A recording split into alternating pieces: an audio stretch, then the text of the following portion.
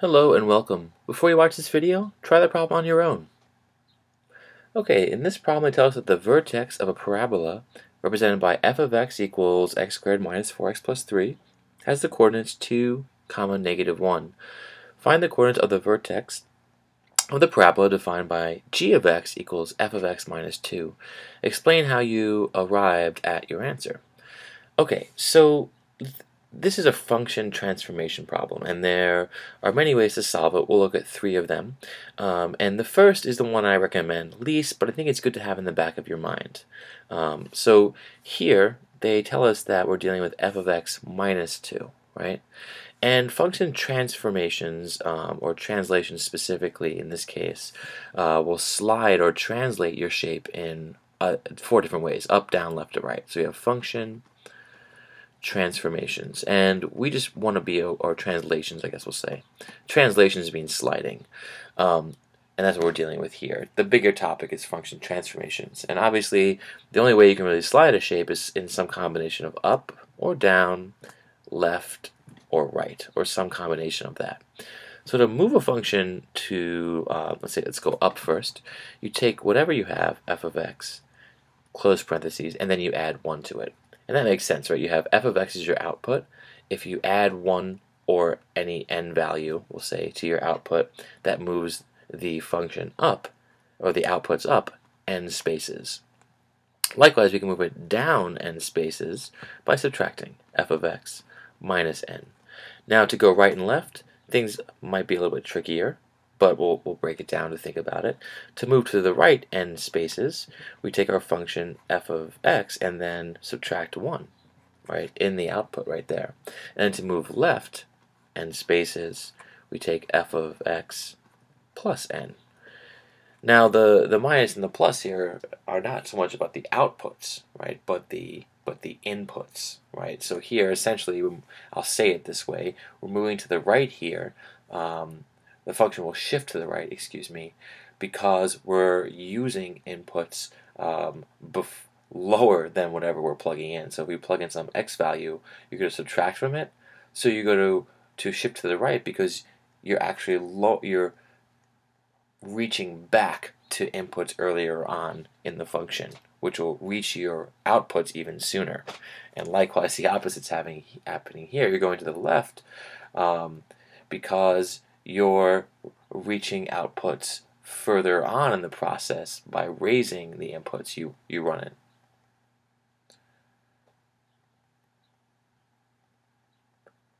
Now with the left and right, I'm actually not going to put words to it to explain the logic, because every time I attempt to explain it in words, I feel like I jumble it up. And probably the best way to go forward is to show you 2 other ways of solving this. So in other words, you could memorize this. Memorizing, of course, is the weakest way of learning any problem. But it's good to have in the back of your mind that what's going to be happening here with g of x, which they say equals f of x minus 2, right? That just tells us here that whatever f of x is, right, we're going to take it and shift it twice to the right, right? 2 to the right. And that is going to give us the picture of f of x minus 2, right? We're shifting to the right. And you don't have to memorize that because we could see it happening by graphing or using a table, and we'll do both. Okay, so let's analyze this thing in a table, because I want you to understand how these functions actually develop and not just memorize what's going on here. So we're going to look at a couple of inputs and outputs in our table. We'll use x for our input, and we have 2 outputs, f of x, and then eventually we'll look at g of x, which we know equals f of x minus 1. So in our table, we'll plug in a couple of values for x to get a sense of what's happening. We'll graph those values and talk about how that relates g of x to f of x. So we know the vertex is a key point. They're giving us the vertex is 2, -1. So one of our inputs should definitely be 2. And if you remember, with a vertex, here we have a quadratic function, which means x is being squared. So that means whatever our graph is going to be some kind of parabola. Maybe like this, a frown, let's say, or like this, a smile. And the vertex is the turning point of each parabola. So it's this critical point that we're going to definitely want to use here to understand what's going on. Let's do a few points below it and above it. Let's do 1 and 0 below it, and then 3 and 4 above it. And that might give us enough to graph these things. So we're going to plug in 0, 1, 2, 3, and 4 into f of x, write the outputs here, and look at that graph, and we'll do the same to g of x to make sense of what's happening. So, when you plug in these values for x, you can do it quick on your graphing calculator. I'll show that. But I like to do it by hand, nice and slow. That's just the way I like to work. Alright, so our function, I'll write it over here. I don't like to clutter up my table. F of x equals x squared minus 4x plus 3. So we want to know what f of 0 is, f of 1 is, f of 2 is, equals, right, what those equal, f of 3, and f of 4. And don't worry, this won't take long at all. So when we plug in 0, we get 0 squared minus 4 times 0, which is 0, plus 3, and the output is 3. So when we plug in 0, our f of 0 equals 3. Right, that's a point 0, 3 on the graph. If we plug in 1, we get 1 squared minus 4 plus 3. That's 1 minus 4, negative 3, plus 3, 0. So we plug in 1, our output is 0. If we plug in 2, we get 2 squared minus 8, 4 times 2 is 8, plus 3, so that's 4 minus 8, that's negative 4, plus 3 is negative 1. So we plug in 2, our output is negative 1. If we plug in 3, we get 3 squared minus 12, 4 times 3 is 12, plus 3. So we get 9 minus 12, negative 3, plus 3 is 0. Right? So we can see that 1 and 3 both have the same outputs of 0. That's because they're symmetrical around the vertex. Right? So if our graph is like this, right? Here's our vertex. The point you'll see 1, 0, and 1, 0 will be over here, sorry. 1, 0, and 3, 0 have the same height. They're symmetrical around the vertex. And we're going to suspect that 4 and 0 also have a height of 3, because they're going to be symmetrical around the vertex. So as we're working with these parabolas, when you know the vertex, you can really use that symmetry to your advantage. So here, 4 squared minus 16 plus 3, that's 16 minus 16 plus 3 is 3. So that also has a height of 3. So let's graph this and see what it looks like. Okay. Let me just shift this around a little bit. Okay. So these points, we can plot them really quickly on the graph. 0, 3. Right? When x is 0, like it's our y-intercept. 0, 3. 1, 0. Here, 2, negative 1. And then 3, 0. And 4, 3. So I feel like, you can do a couple more points if you want to get graded perfectly on this. I think we can get away with it here.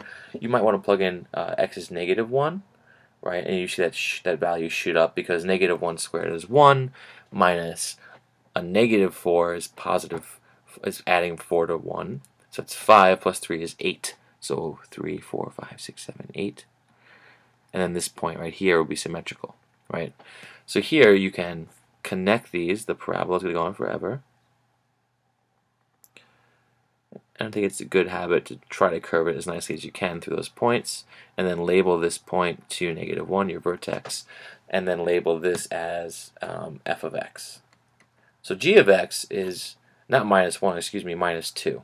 Put minus 1 there. It's minus 2. So according to the outline that I gave you in the beginning, we should see the graph shift to the right twice. Right, so all of these points will go to the right twice, and the whole graph will shift to the right. Let's see why that happens as we plug this into our table. Okay, so I'm going to skip the first case for a moment. I'll come back to that. Here, our input is 1. So what does g of x equal? Well, it equals f, right, of x minus 2, right? So it's x is 1. We're plugging in 1 minus 2. So that means that this equals f of negative 1, right? So what does f of negative 1 equal? Well, we don't have that input here. So let's get it, right? Let's just shift this all down. Now we figured out f of negative 1 on the graph, but we can do it again. If we plug in negative 1, f of negative 1 does equal 8, right? You can do the negative 1 squared plus 4, so it's 1 plus 4 is 5, plus 3 is 8. So here, when we have an input of 1, g of x is equal to what f of -1 equaled, and that's 8. Okay, so you see that what essentially just happened was when we use an input of 1, this function grabs the output for 2 before it, right? In other words, right here. Two whole number steps before it. It shifts it back to, it reaches back twice to an earlier input. It's reaching back in time, so to speak. So the next one, when x is 2, we have f of 2 minus 2, or f of 0. Okay?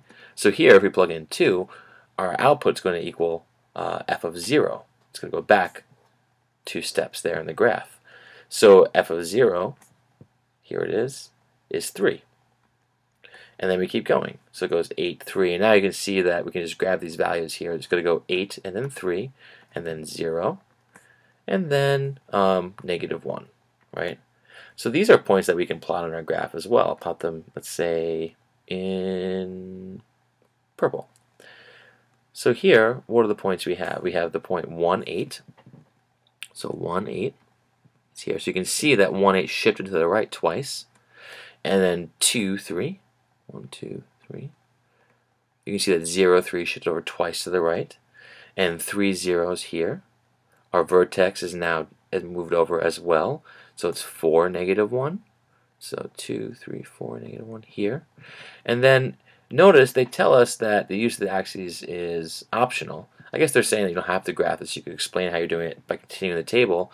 But you can also explain it by continuing to shift all of these points twice to the right.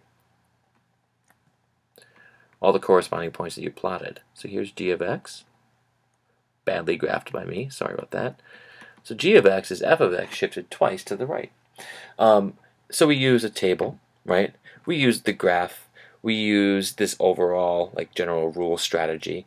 But there are other ways to do it as well, many other ways. Let me show you one more because maybe you didn't like this approach. Another great way to do this, let me just try to memorize it. Let me grab this formula. We have, copy that, and then we'll work down here for a minute. Okay, just get this up. Okay, so here's another way of thinking about it that you might like. So g of x equals f of x minus 2. Okay, so to understand what g of x equals, we can take f of x minus 2 and analyze it algebraically. So remember that what's inside the parentheses is your input. So f of x equals x squared minus 4x plus 3. So f of x minus 2, now, well, x minus 2, that whole expression is your input. So we get x, instead of x squared, we have x minus 2 squared. Minus 4 times x minus 2, instead of times x, plus 3. If we simplify this, we get the graph for f of x minus 2. So we have x minus 2 squared. We'll write that out so we can multiply it. We distribute the -4, so -4x. -4 times -2 is plus 8. Plus 3. Okay. And then here we get x squared, right? X times x is x squared, minus 2x is minus 4x, and we add them, and positive 4. So now we're going to combine like terms and simplify. Okay. So here we have f of x minus 2 equals what? X squared, it cannot be combined in any like terms, minus 8x, right, minus 4x, and then we have 4 plus 3 is 7, plus 8 is 15, so plus 15. So this, if you want to graph this right here, that would also get you the graph of f of x minus 2. What's particularly nice about this strategy is that suppose you have some kind of input like f of 5x minus 2 over x, right? Something really weird. I don't even know what this would do. We could play around with it right now. I'm kind of curious, actually. But whatever you're given, instead of being like, oh no, I don't actually know my rules for that, what goes on there, or if you don't want to set up a table to discover the rules, you could simply plug this in as your input and then evaluate the polynomial that results. And that would still allow you to determine what's going to happen. So you can always use what's inside those parentheses and input it into your function as the variable to analyze it.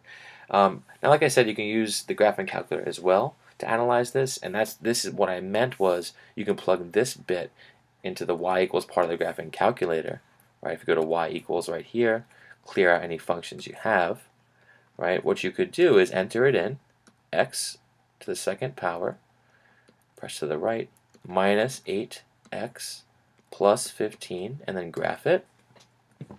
You'll see the parabola there, and what's nice about this is if you hit second table, right, you get a list of all the values, the whole number of values in this case. I'm sure you can change an increment from something else if you want to plot this thing. So you could set this thing up quickly on the graphing calculator, right, by inputting x minus 2 as your variable, going to y equals, right, setting it up, and then you can see on the graph, but I like to hit second graph because you get actual table values that you can plot as points to make a picture of what's happening. All right, I hope this helped.